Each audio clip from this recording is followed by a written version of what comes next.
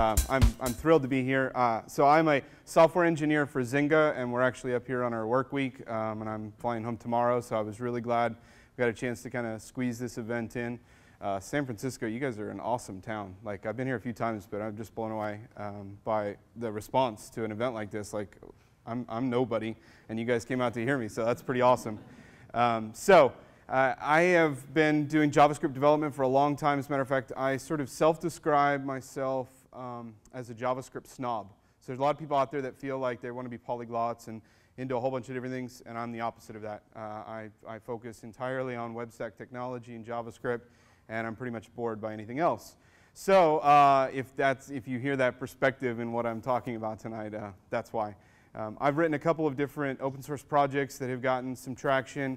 Namely, there's actually one that I believe, at least at one point, and maybe still true, being used by FormSpring is lab.js. It's a JavaScript dynamic loader. If you're interested in that sort of world and want to ask me questions about that, please feel free. We'll jump in. This website, getify.me, that has all of my contact information except for my personal cell phone. But every other way that you could possibly get in contact with me, it's up there. So if you have any questions afterwards or even during, but I won't answer during, but if you have any questions, just feel free to grab one of those, your preferred contact off of that site. So as I alluded to, HTML5 Cookbook just came out back right the day after Thanksgiving. It's already doing, we're pleased, phenomenally well. And I encourage everybody, if you have not gotten a good HTML5 book, just take a look at this one. It's available in ebook form. We've got discount codes. We put a lot of work into it. This talk actually came because doing the JavaScript heavy lifting for this book, as my co-author came to me and said, hey, I need somebody to do some JavaScript. And I said, sure, I'm into that. And I said, I'll take over the JavaScript part. And we got some other co-authors for some of the more boring stuff like articles and sections and stuff like that people don't care about. But so I did the JavaScript part, and one of the chapters in there is advanced JavaScript, where we really kind of dive into some of the more heavy lifting of the APIs. And so out of that came this talk. I decided to figure out a single demo that I could build from scratch that would weave all of these different APIs into one. Because what was frustrating me actually writing the book was we were using all these disjoint examples.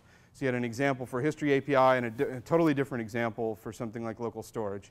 And it didn't seem coherent. And that's actually one of my regrets a little bit from the book, is that unfortunately some of those examples are disjoint. But that's the reason for this talk, is we're going to actually we're going to talk about the building of a single game. It's a multiplayer online game. The server is not currently up right now, but at the end of the talk I will put it up. And those of you that have laptops, if you want to connect and play, we can have fun with that. But we're going to talk through weaving several of these advanced APIs together into making a game. This is going to be extremely JavaScript heavy and code heavy. Some of this code, maybe because of the lighting, may be a little bit hard to read. I'll try to explain some code.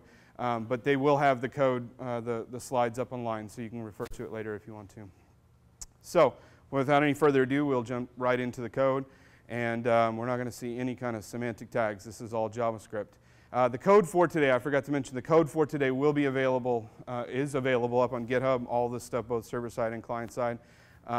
This web address, the only part that you need is the part that's in bold and uppercase letters, 5vl.getify.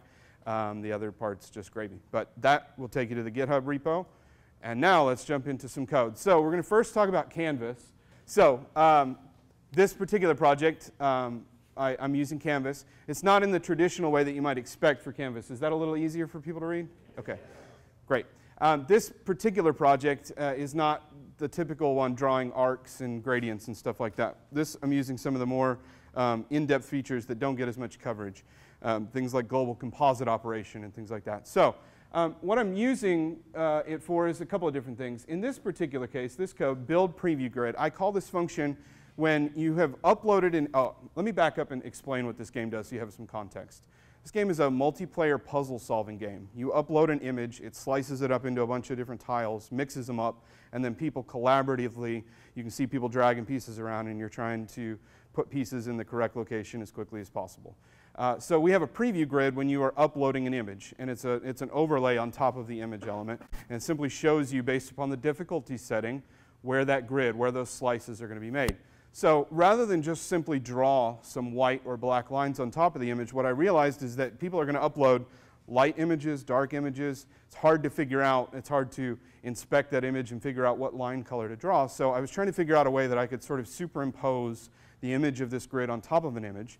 And what I came up with was global composite operation in Canvas. So essentially what I do is to draw the grid, I'm using, if you see line 300, and also line 303. So instead of drawing lines, I'm going to draw rectangles that are 2 pixels wide. So I'm essentially drawing lines but with rectangles. And the reason for that is I want to use them as a clip, or as a clipping mask as it's referred to.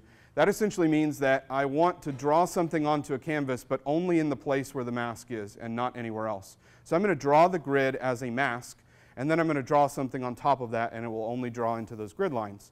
What am I going to draw on top of it is the image itself, and I'm going to do that twice. The first time I'll lay it over, and then I set the global composite mode, which I think is in the next slide. I set the global composite mode here on line 327 to lighter, and then I do the exact same thing again.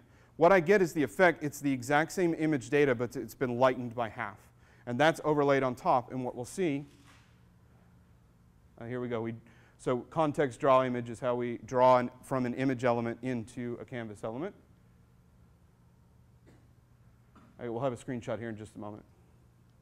I'll come back to those. So you can see here, when I have this image, I don't have actual lines. What I have is the effect of lines by lightening those pixels using the global composite operation.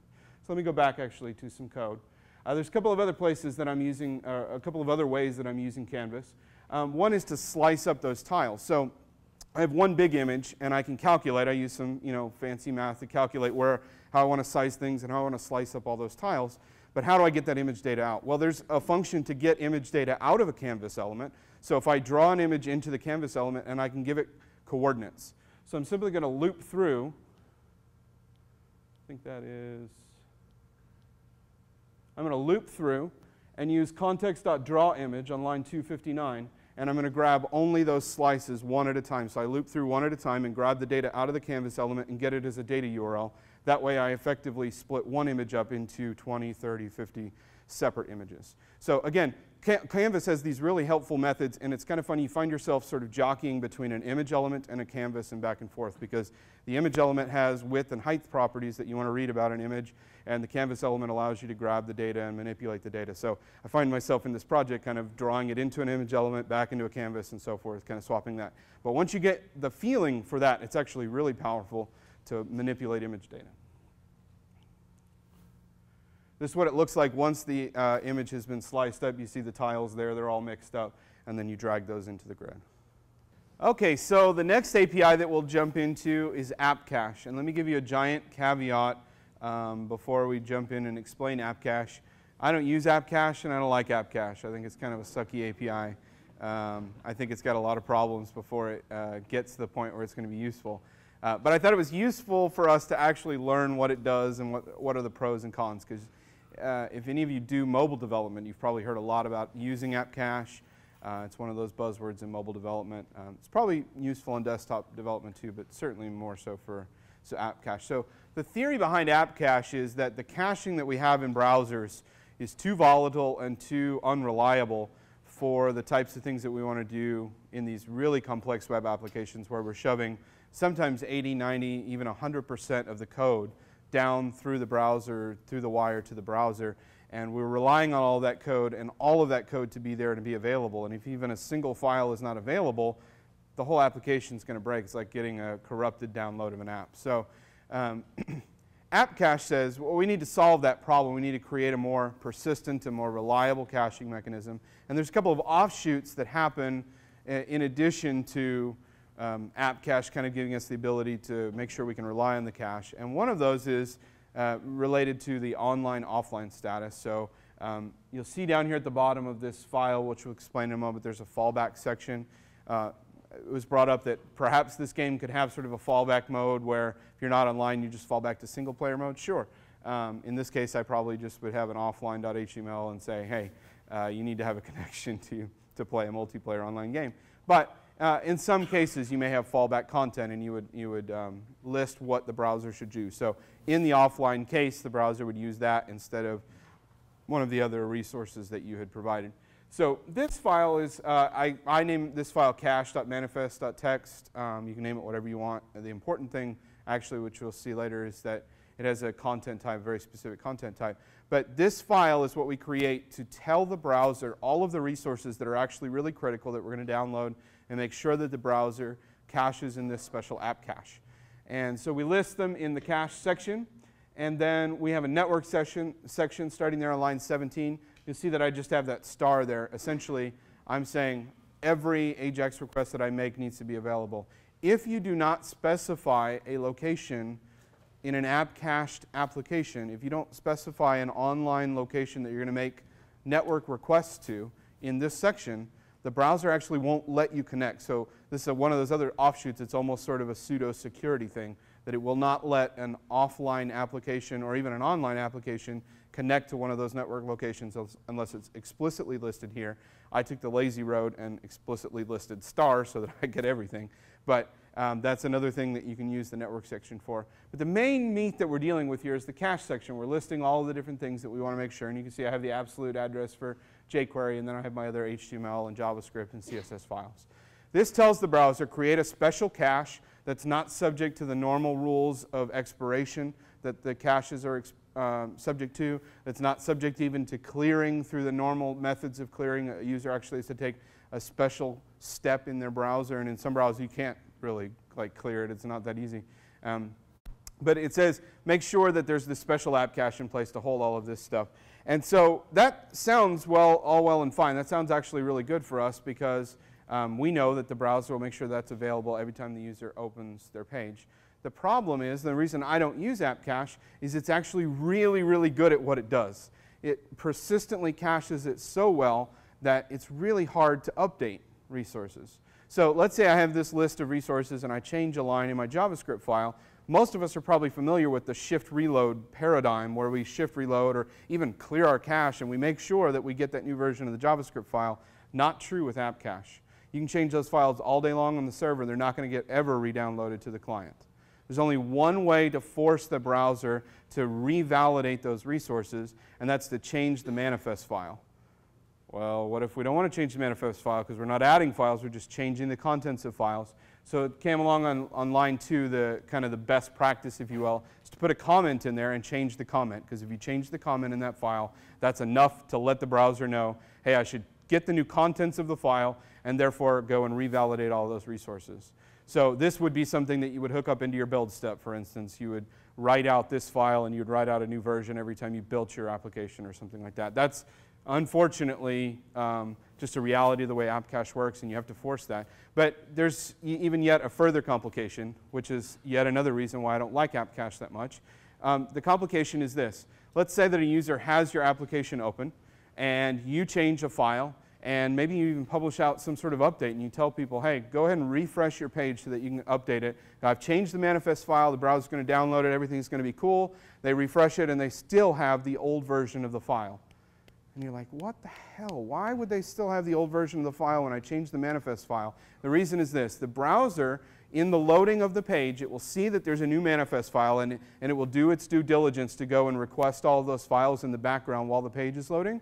But it says, well, I already have a good version of these files, so I'm going to go ahead and serve the page with the old version of the files, and in the background load the new version of the files. So you actually end up having to refresh the page twice to get a new update to code. And I don't know about you that do development in web applications, but I don't like refreshing once. So I'm definitely not going to refresh twice. That's why I don't have appCache hooked up while I'm developing this application. The reason why we're covering this, though, is that there are ways to get around this a little bit. They did give us somewhat of a helpful API. But before we get to that, the way you hook up a manifest file, you see up on line 2, the HTML tag, we set a manifest attribute. We give it a URL to our manifest. That's all you have to do. Now the browser is in this special app caching mode. So I do not have that in mind. If you go and do a view source, this will not be in mind yet, but that's how you would hook it up. It does give us a JavaScript API to help us get around this. And what it does is it allows in JavaScript for us to forcibly tell the browser, go check and see if there's a new manifest file. Instead of waiting for a refresh, we can actually do so with JavaScript.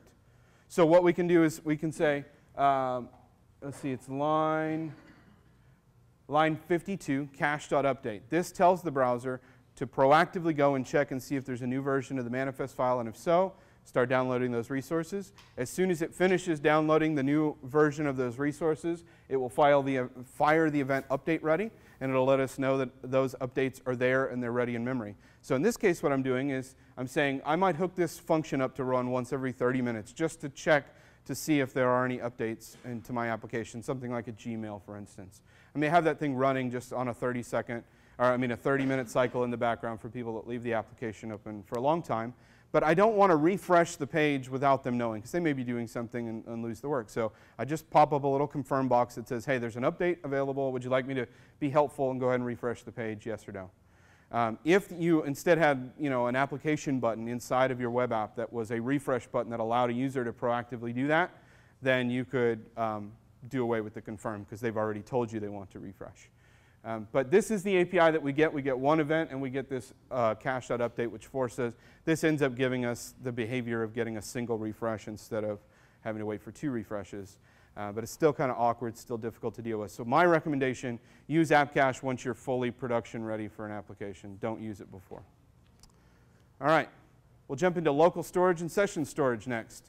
Local storage and session storage are the exact same API. The only difference is, other than the name, the only difference is how long the browser maintains or persists this data.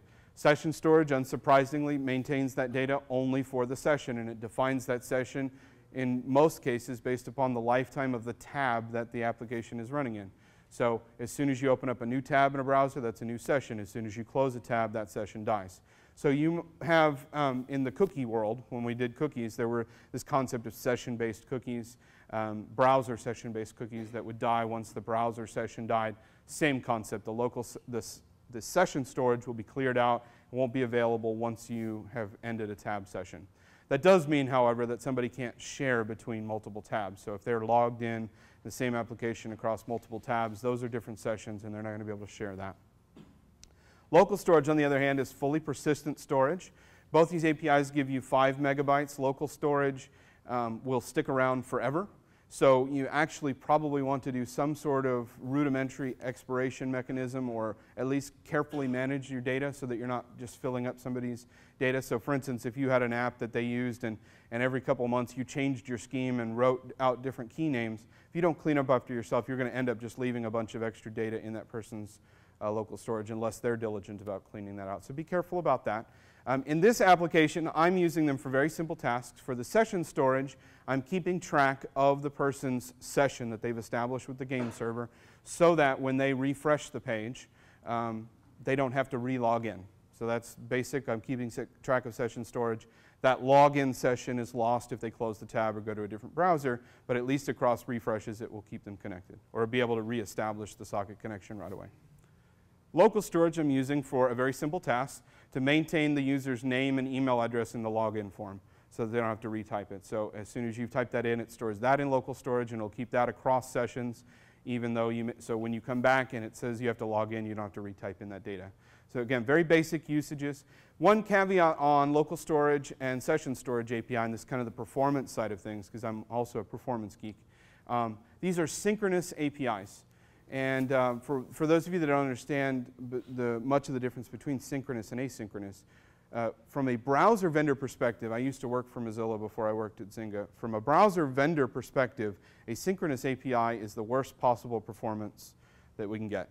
So the browser vendors all sort of cringed when the people that designed these things came up with synchronous APIs. It's nice and easy for us because we just call get item and it immediately returns us the item. It's lots and lots of pain for the browser vendors because sometimes many of these browsers like Chrome, for instance, they have multiple processes and your storage may not actually be in that process. It may be inter-process, and creating synchronous communication across those things is horribly inefficient. So the moral of the story is do not use local storage and session storage in performance-sensitive code. For instance, inside of a loop where you're throwing a whole bunch of data into something, because that will lag very quickly. You can, you would never want to use that in something like in an animation. I don't know why you would do it, but you'd never want to read or write from local storage or session storage when you're doing something time-sensitive like animation. But in this case, we're just doing a single read and write per page refresh, so it's not a big deal. Just keep that in mind. The synchronous API makes it easier for developers to deal with. We don't have to have callback soup, but it has the negatives that, unfortunately, we have this performance implication to browsers. I think I've already covered this, but we have localStorage.setItem to set in some user info. We have getItem to get it out and removeItem to delete it. It's pretty straightforward. It's going to be the same thing. This is what it looks like for, it's remembered that my name and email address is there in the form for me. It tells me that I need to log in. Okay, so next we're going to jump into the History API. History API means that we have taken several big problems that we had with history management in the browser, and we fixed them across a couple of different APIs in the application. And by fix them, I mean we found all these problems that we've been dealing with for years, like the hash bang ridiculousness, and actually fixed it so that we could do the things we need to do in an application. So in a basic sense, the biggest problem that applications have faced is that we got into the AJAX era where we realized we don't want to create a new page refresh every time there's new page content that's being asked for. But when we did that, when we said, hey, we've got this, this nice ability to AJAX some data from the server and we don't have to page refresh, but we do want the user to see the update in the address bar. We do want for them to have backward-forward capability because that's useful. And we do want for them to be able to bookmark a URL, save that URL, and come back to it later. And we lose that when we have this whole AJAX concept. So we got this whole idea of storing the state of a page in the hash of that URL because you can change the hash without causing a page refresh. And this worked okay, but it created lots of other bugs and lots of other problems. So HTML5 came along and said, let's fix these problems. Let's give the existing APIs the capability they need so that you're not having to do that kind of stuff anymore. So now, when I AJAX request some data on the page in this particular game, you click on a link to go to the login page, for instance. The address bar updates to say login.html, but we didn't do a page refresh to login.html. We simply went and requested that over AJAX using a normal jQuery AJAX request, for instance. We got that content, we replaced the content in the page, and then I told the browser to update the address bar, and that's very simple to do. This AJAX link function is how I hijack all those links, and you see the bottom line is on line 30, I call go to page, if this is a link I want to hijack. So go to page. We have, here I'm asking if it's already sort of in my in-page cache, so I don't have to keep refreshing it. I kind of manage an in-page cache. If it's already there, I use it. Otherwise, I go ahead and request it using an AJAX request.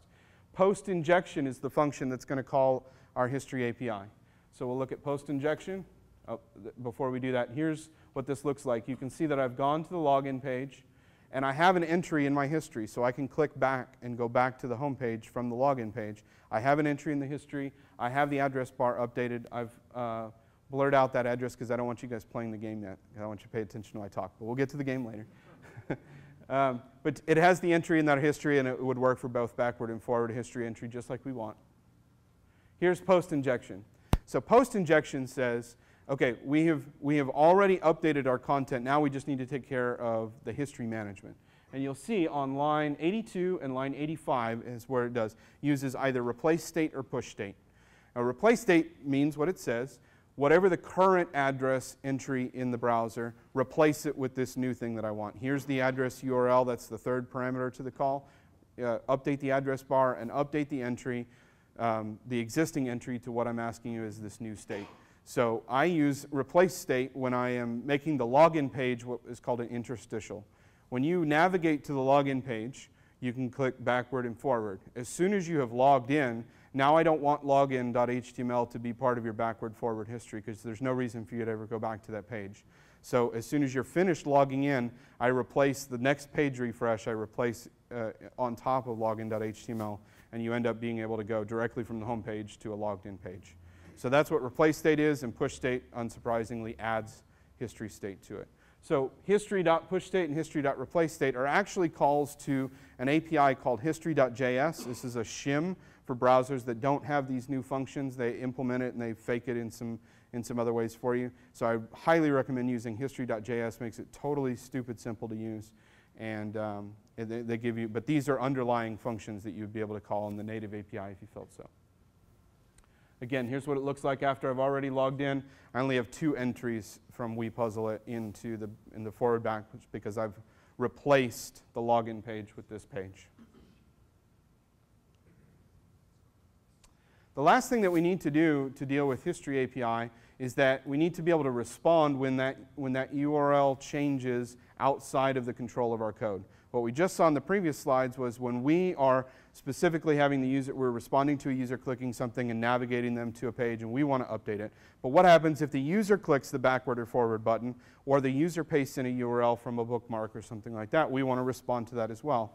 We simply listen for the event. You can see on line 38, we listen for the event state change, and then we go ahead and do the underlying work. So whichever one comes first, the underlying page refresh happens and then we update the history, or the history changes and we update the page. Either way, we can take care of it. And these are additions that have been added onto native HTML5 history handling, and again, history.js is a very nice API to manage it.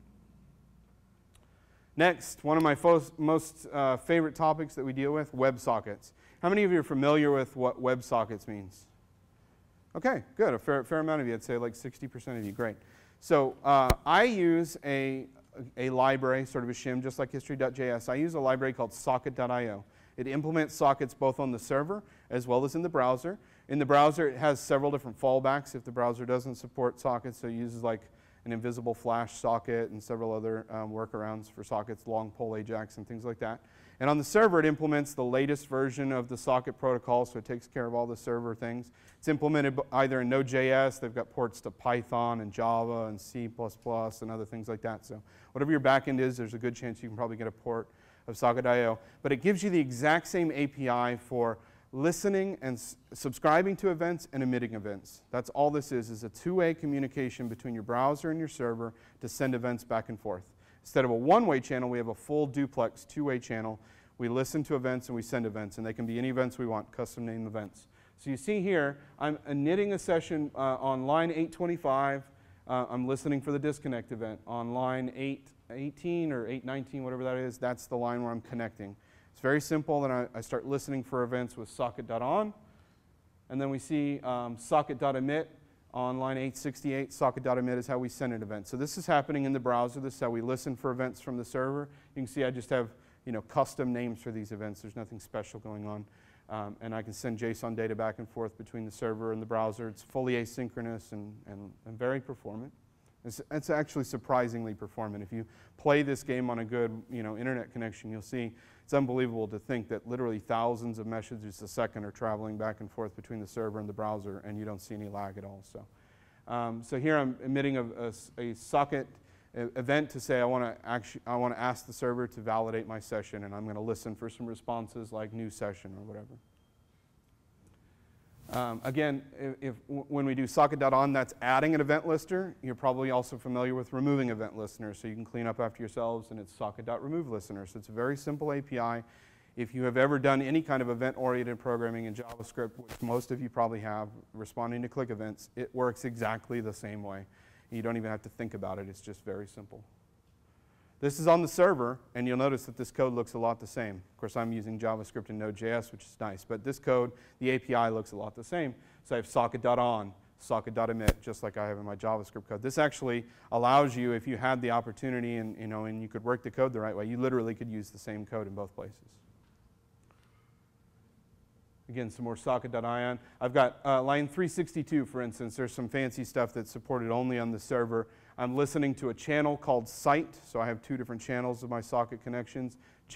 Actually, that's a namespace called site, and then .in, game, and game ID on that line is a channel. So that's a way to partition out your messages, so if you broadcast a message, it doesn't have to go to everybody. It can go only to the people in a particular game, or only the people in a game in a particular state. So it gives you the flexibility to partition out your messages from the server. Yeah, is there a question? Yeah, asking about the OF method on IO. So that selects a channel then, or what does it do? No, so the of is for namespacing, and in is for channeling. And there's not really, for the purposes of most discussions, not really that big of a difference. In my particular case, I have two main socket connections that each browser makes. One is for the site management, like your login session and all that stuff, and another one is when you are in a game, it's managing all the communication, the dragging of pieces and all that stuff. So I established two socket connections, and I have them namespaced as /site and /ww. And then I have channels for each one of my games so I can further partition the data. Okay, on to web workers. I have to admit that before I got into this project, I felt like web workers was probably one of the most like academic APIs. Yeah, it sounds cool on paper, but will I ever find a real use for something like web workers? And the truth is that it's actually really useful and really cool. And the nice part is it looks a whole lot like working with web sockets. You are remoting a message to another thread just like you're remoting a message to a server from the browser. It looks the same way. You're sending messages back and forth asynchronously. So again, no mental context shift at all. It's slightly different API, but no mental context shift at all. It's the same idea. Here we create a game worker on line 294. We give it a URL for a separate JavaScript file. It will load up that separate JavaScript file into a separate thread of execution. Why is this important? Well, some of you may be aware, and this is another one of those performance things, some of you may be aware that when you have a browser that has rendered a page and you make some change on the page, like you move an element or change a style or CSS, browser has to do re-rendering of that page. It has to recalculate the position, recalculate all the rendering, and repaint that page. All of that stuff happens on your main browser session, or your main browser thread. JavaScript shares that same thread, which means if you have a long-running algorithm, you're going to cause slowdowns of that repaint. Even things like garbage collection inside of your main JavaScript can slow down the repaint. So you've probably been to pages and you've seen what should be a nice smooth animation, but it starts becoming laggy and jaggy because of that exact problem that you're sharing this thread and it simply can't do enough, especially on low-power mobile devices. It just simply can't do enough. Well, we have this solution. We can run a long-running JavaScript or an intensive processing JavaScript in an entirely different thread, and it will not affect the rendering thread of the browser at all. So we can get back to that more ideal place where the browser is able to repaint itself in a much smoother fashion, and we can have long-running or more complex JavaScript happening elsewhere. So for the purposes of my game, what I wanted was to have this other sandbox where code was harder for people to kind of muck around with, because it really is a fully closed-off thing. They can't change the prototypes in there and muck with your code inside of a web worker like you can in the browser DOM.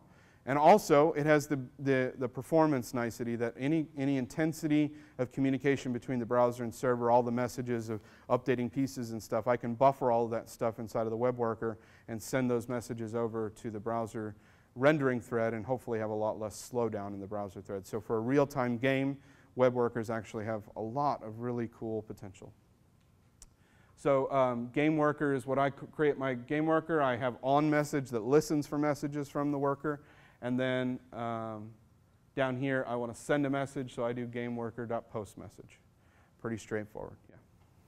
I think we're almost done with the web worker stuff. I wanted to show you, this is what it looks like inside of that www.js. This is what a web worker code looks like.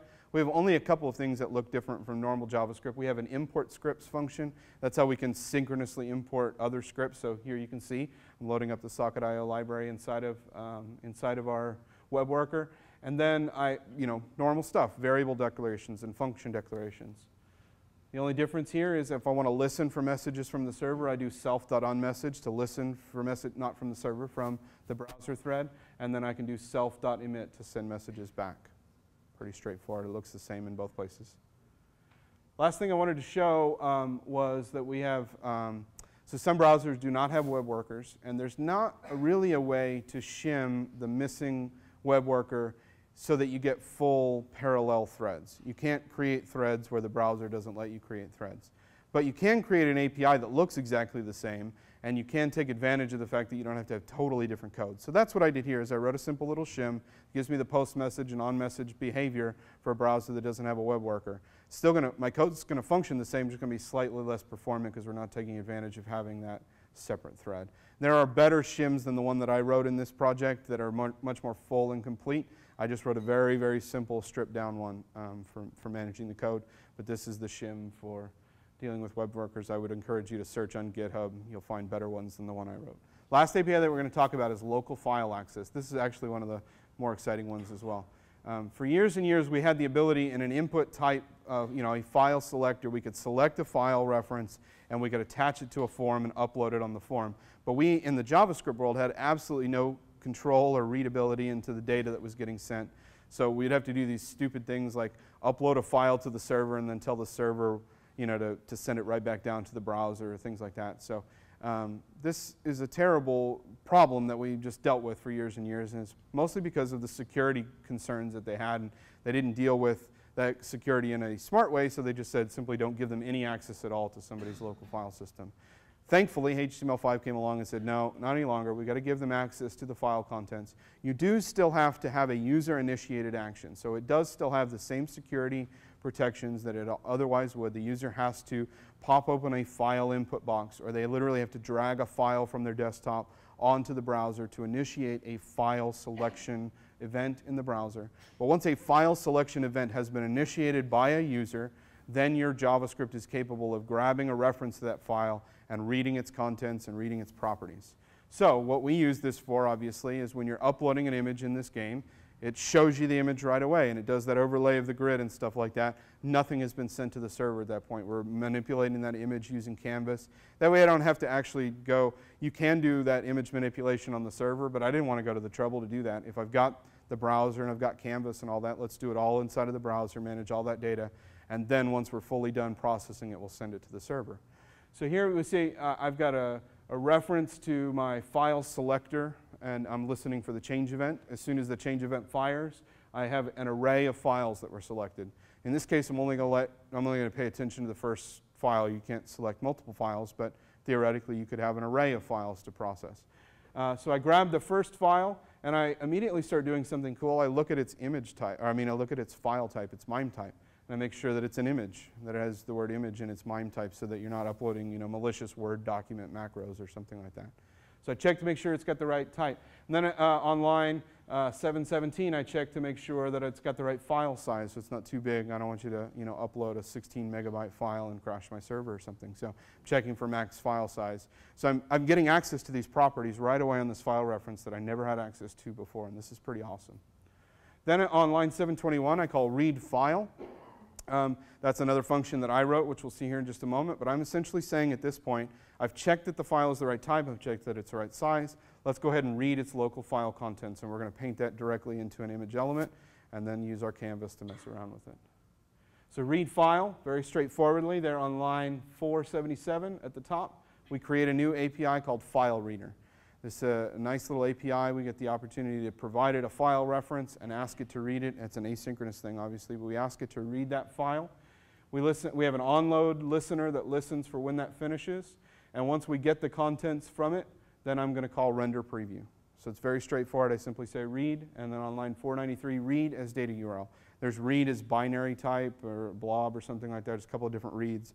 In this case, I would like to have a data URL because I can stuff that right into the source attribute of an image element. So read as a data URL. This is what it looks like. I click the choose file. It pops up the file open box and goes for it. So that's the APIs that we're going to look at tonight. This server, I'm going to go ahead and switch over and start up the game server. If any of you have managed to figure out how to get access to the game in just a moment, hpi.getf.fi is where that'll take you to the game and we'll be able to play it. So we'll see if we have any luck in actually showing off live demo here. All right, so I'm connected to this game. I'm going to go and click login. We've already seen this before. Now I'm connected onto the page. All that's happening without refreshing the page at all. Make your own puzzle. For those of you who are trying this out, maybe you don't have images on your computer, I've got a set of sample images that you can just grab and try to play with to upload. I've already checked those out. But we'll just grab one of these files. Let's see. This is one of my favorite ones. Some of you guys may know Ryan Dahl. We've got an image of him. So that's not really refreshing very well. Let me refresh this. Let's pick a different one and see if that works. Renders it better. Okay, we got a crowd here. I've got a difficulty selector, so it's not really drawing these lines very well. Let me close this browser. Chrome's sometimes funny about getting into weird memory state.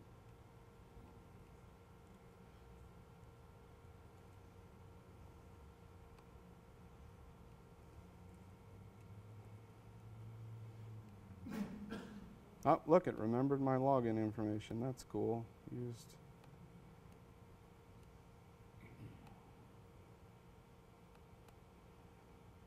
Ah, there we go. That's a little bit better. So you see it's drawing those grid lines on top of Ryan. If I select it, as, you know, medium difficulty. It's going to draw smaller tiles, and hard difficulty. Let's go ahead and try one of these hard ones. We'll create the puzzle. So it's already sliced all that image side, sent all that image data up to the server, created files, and reloaded it, and that was pretty darn quick. So now we have all these tile images, and let's see if I can figure out, like, let's drag this to here maybe. Yep, I got that one correct. So if any of you guys can actually, yep, see? So you can see that other people are playing the game, and you can see where people are dragging images around. So this can actually get kind of fun. So all that's happening right here, my browser's connected on a socket, your browser's connected on a socket, and every time you move, I'm sending those XY coordinates down to the server and then broadcasting that to all connected. That's how we're getting hundreds, thousands of these messages getting sent out, and you're able to see that without too much lag, we're seeing the dragging of all those images. So this, you can see how that can get kind of fun in terms of your collaborative gameplay and so forth. And see, we see the Liz is doing really well, scoring lots of points already. So we can take a look and see if anybody's creating. We can create some more puzzles here for people to play with. Let's try Creepy Clown.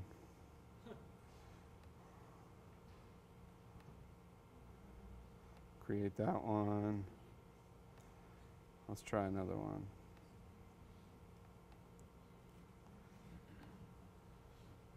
Bird is actually a really pretty picture. Just stole all of these off of Google Images, so I apologize to the author of these images, but I'm not making money off of it, so. So there you go. I am hugely grateful for the opportunity to come and do this, and I hope that what you get out of this more than anything is not my specific code, but I hope you're inspired that there's a lot of really cool stuff, and it is actually practical to weave this stuff into something useful in real world. And it's not just a game. There's ways to weave these APIs together and make real and useful stuff. This is not just the stuff of academics. It's not just the stuff of books, although please go buy my book. But take the stuff from that book and go build cool stuff like this. And I hope you're inspired by that, and thanks for the opportunity.